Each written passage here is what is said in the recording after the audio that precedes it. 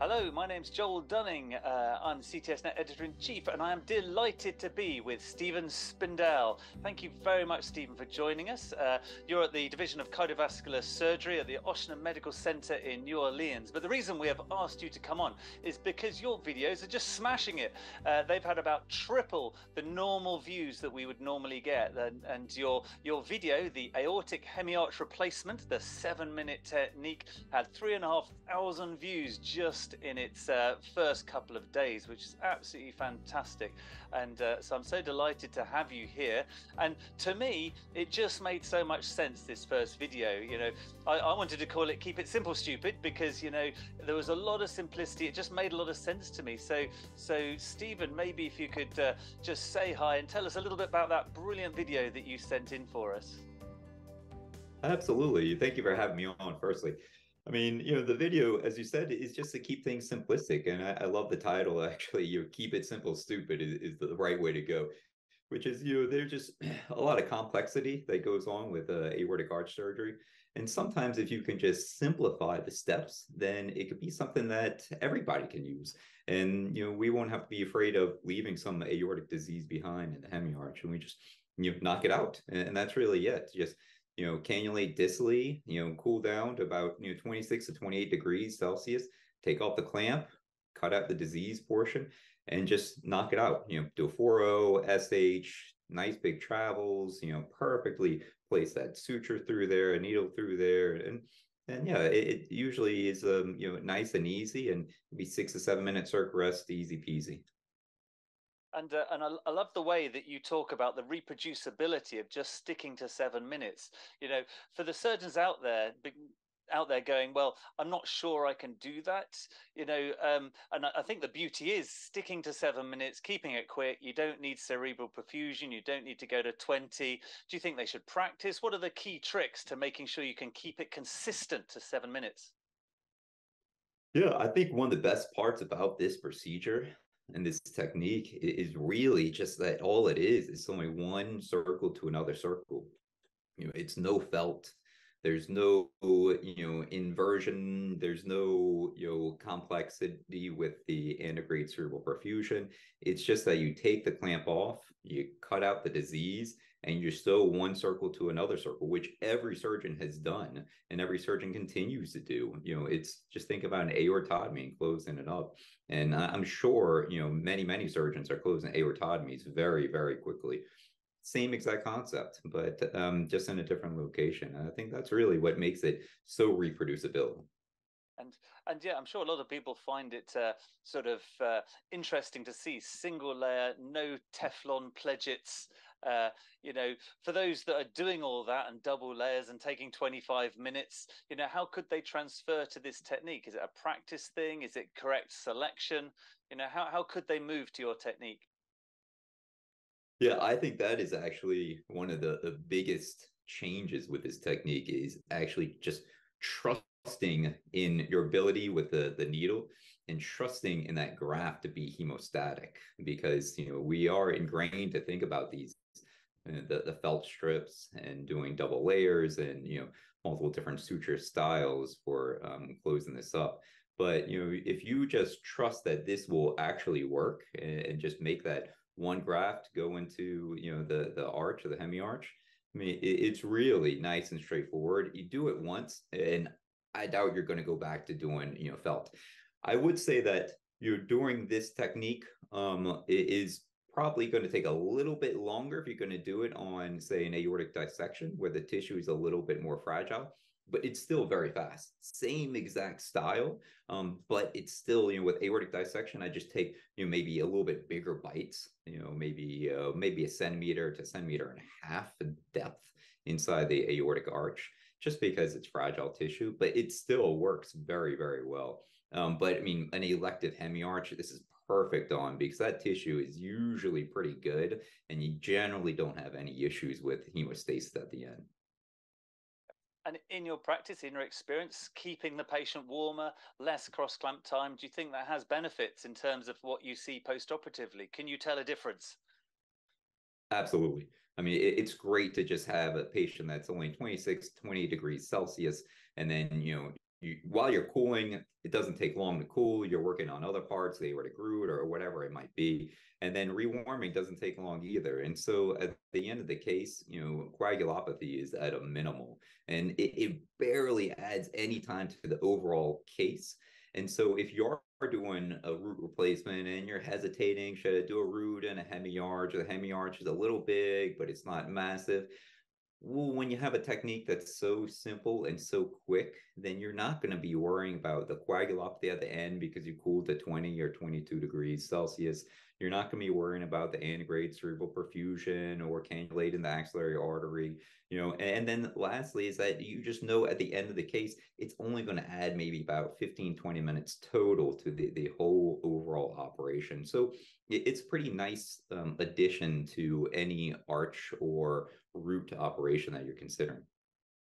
Yeah, I mean, I think it's a fabulous video. It's really, really nice. I encourage people to have a quick chat, quick tick on it. It doesn't take too long.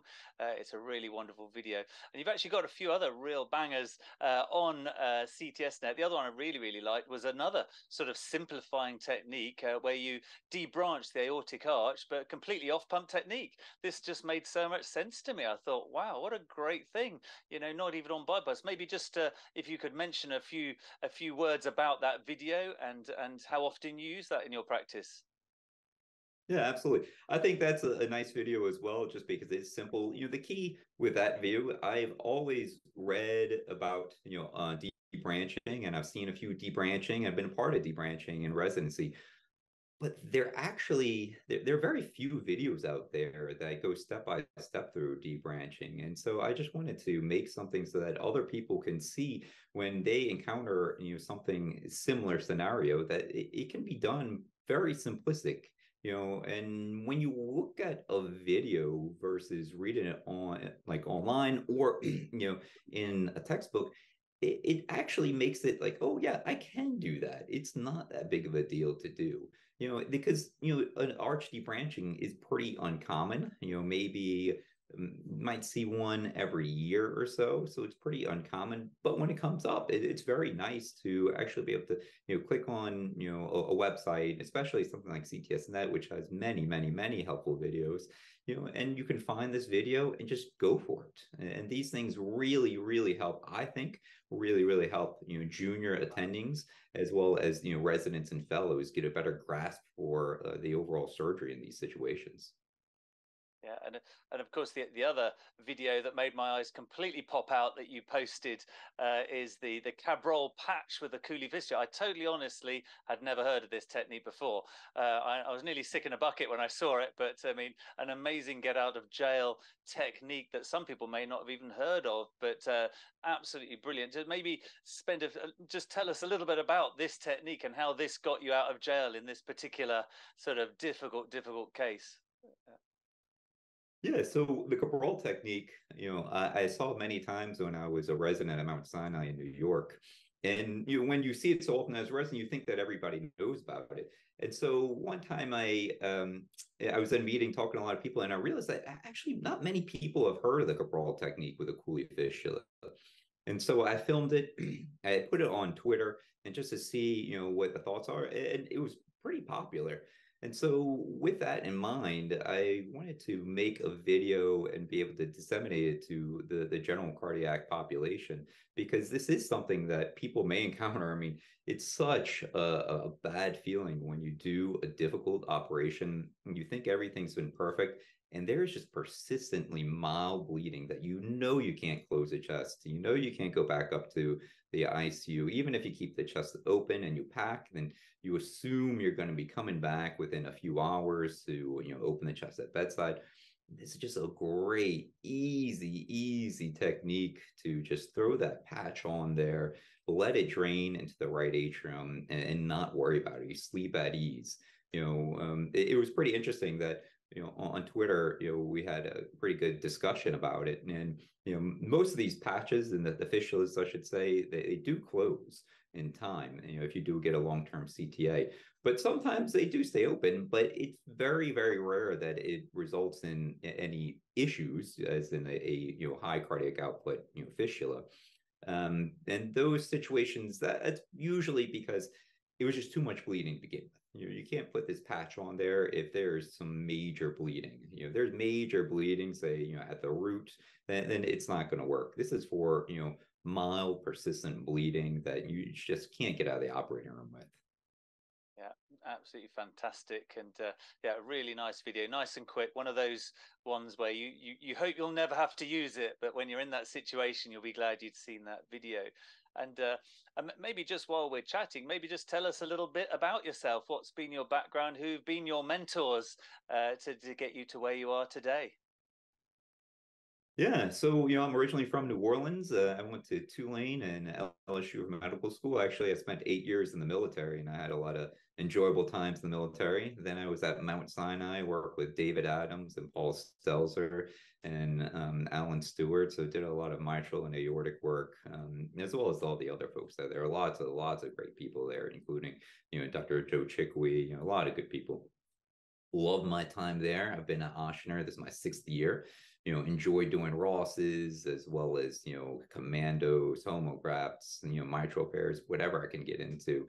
I also enjoy teaching. I'm the associate program director here for our fellowship program. And so with the teaching, I try to take some of these videos. Like I have an internal mammary or harvest takedown video on CTSNet. And actually, I just put a initiation of cardiopulmonary bypass, like tips and tricks. I just submitted that to CTSNet because it's just surprising that there are plenty of books that talk about it, but not many videos. And sometimes you get to see a video and it just makes it such a real idea that is actually concrete instead of abstract. And I like to pass that along to some of the residents and fellows, and even junior attendings. You can watch these videos and say, oh yeah, you know what, I never thought about that. Because when you're in your training, you get so stuck on one set of dogma, and you don't realize that there are many other ways out there. And that's why I really do like looking at the CTSNet videos as well as YouTube videos, just to see what else is out there, how other people handle these things. I mean, one of it is that I watched a video recently.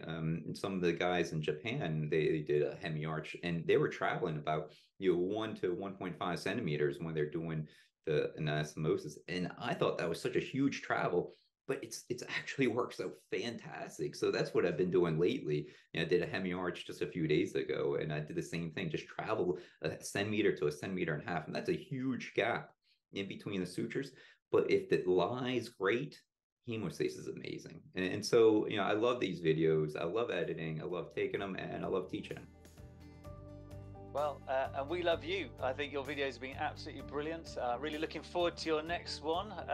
That one that you just mentioned, which will be brilliant for residents, and it's brilliant for residents worldwide as well, because I know they get very well viewed this side of the pond. So certainly from myself and everyone at CTSNet, thank you so much, Steve. It was a brilliant video, and we look forward to seeing many more in the future. And it was a real pleasure, and thank you so much from everybody that's really enjoyed watching your videos.